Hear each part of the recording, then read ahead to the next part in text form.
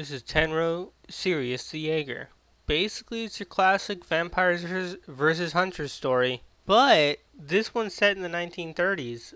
And at first, it seemed like it wasn't going to be set in one place, but now I kind of feel like they're setting it up to be in Japan because what better setting is there than, at the very least, 1930s on the cusp of new empire imperial Japan is pretty damn interesting.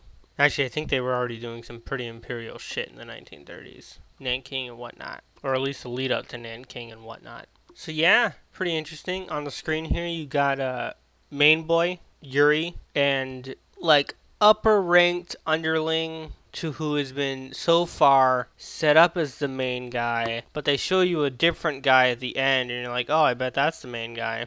And his new main guy looks like, once again, like somebody who's like, I'm going to make Dracula. That's what that guy looks like. Gray hair, good looking, crazy eyes, whole deal. Anywho, so the anime starts with drinking some bitches at the ball, which was kind of neat. It was a vampire guy talking to a bunch of exactly the same looking motherfuckers who raised some glasses with cute girls on their arms, cute Chinese girls. And he was like, cheers, and they all drop their drinks and all the Chinese girls are like, oh shit, and they all start like going towards their necks and the Chinese girls are like, oh shit, and they get fucking drunk because they're the drinks. Cheers. And then the main character, he's got a real good nose and he's like,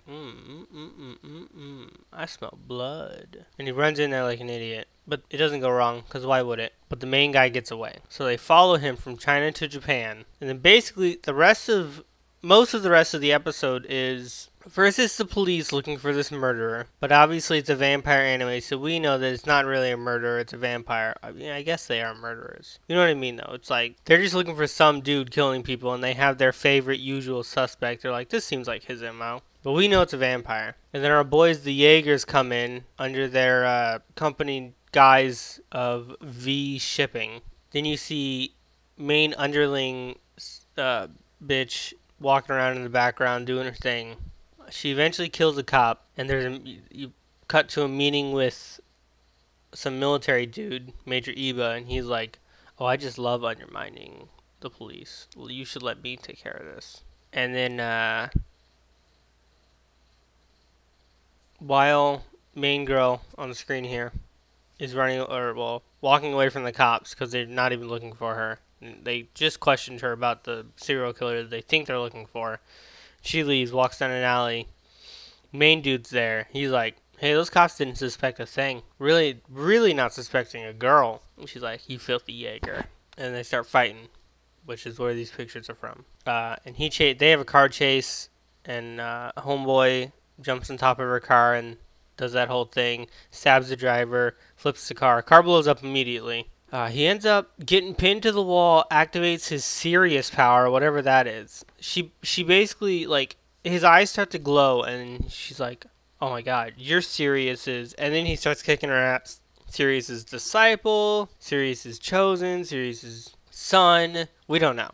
He's Sirius's something. All it really matters is that makes him special. Special enough that from that point on, he chops off one of her arms and one of her legs and throws her off a bridge. Kind of seems like it was an accident because he, like, really quick, he's like, oh shit. Then she starts floating. I guess that's a power these vampires have. Really slowly, though. It's like not flying. It's floating with style. And then right before homeboy's about to do the kill blow, he gets sniped by what I assume was a vampire because he had gray hair and looked edgy. But yeah, that's the end of the episode. This is in my wheelhouse. I'm gonna watch it. It doesn't, besides the setting, it's not outrageously unique. It's your classic vampires versus hunters.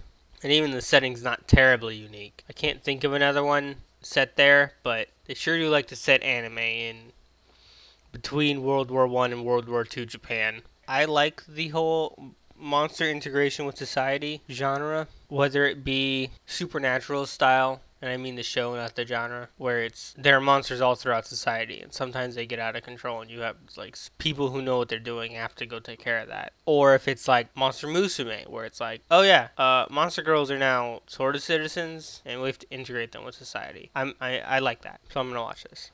If you like the whole vampire horror genre, give this a shot. It's not very horror-y, but it's got the horror thing on Mal, so whatever. There was one scene where the main vampire girl kills a cop And she like pops up behind him and she smiles and then her fangs pop out and I was like, oh shit, that was cool.